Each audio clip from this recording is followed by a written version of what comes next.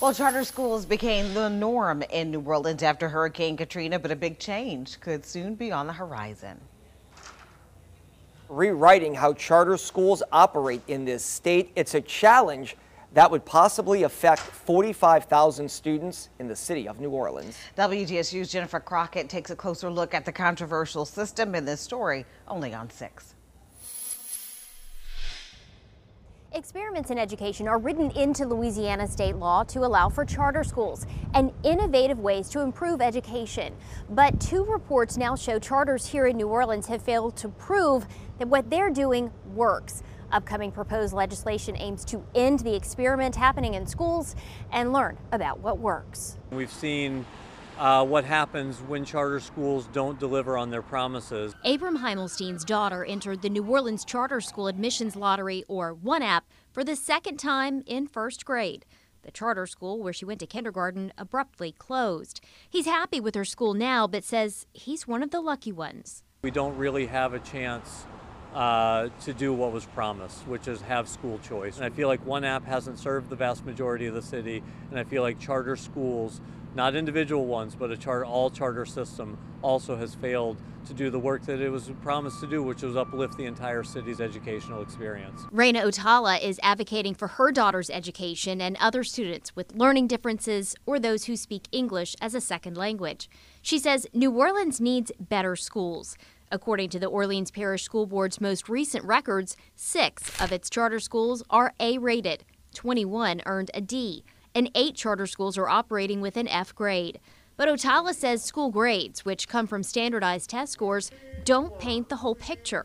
They don't evaluate how the students are taught, and that's the constant variable in the New Orleans charter experiment. How many parents want their kids to be experimented on, especially when it comes to education? We do not have the luxury of waiting to see if the experiment will work or not. It's a business.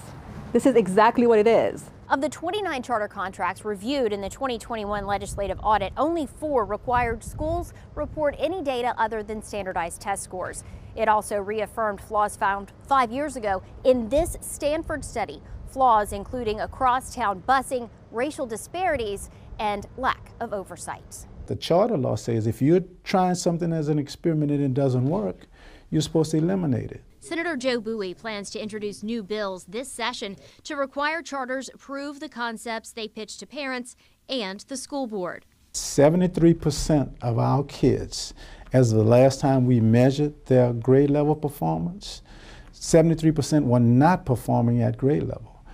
That's compared to 63% in 2005 when they took our schools. So 10% more of our kids are not performing at grade level. We must address what is now the condition of our public education experiment. It is both failed and flawed. Bowie's bill is still in the works, but he says there are 4 things the state must accomplish this spring. Temporarily stop issuing new charters in New Orleans, get rid of the current admission system, bring back neighborhood schools, and renew only the charters that can show their model benefits our kids. We have all of these young people who are out of school, can't work, can't read at the 6th grade level, no skills, and nothing to do.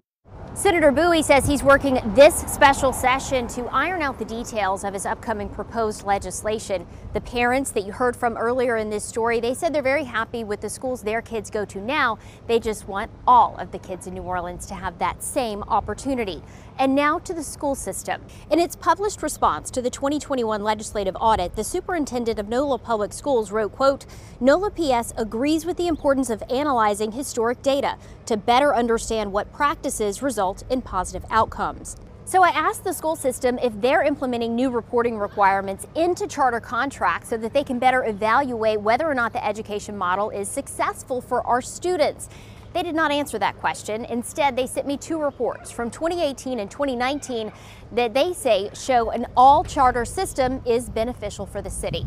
You can read all of the reports on the WDSU app and WDSU.com. Reporting Uptown, I'm Jennifer Crockett. Back to you.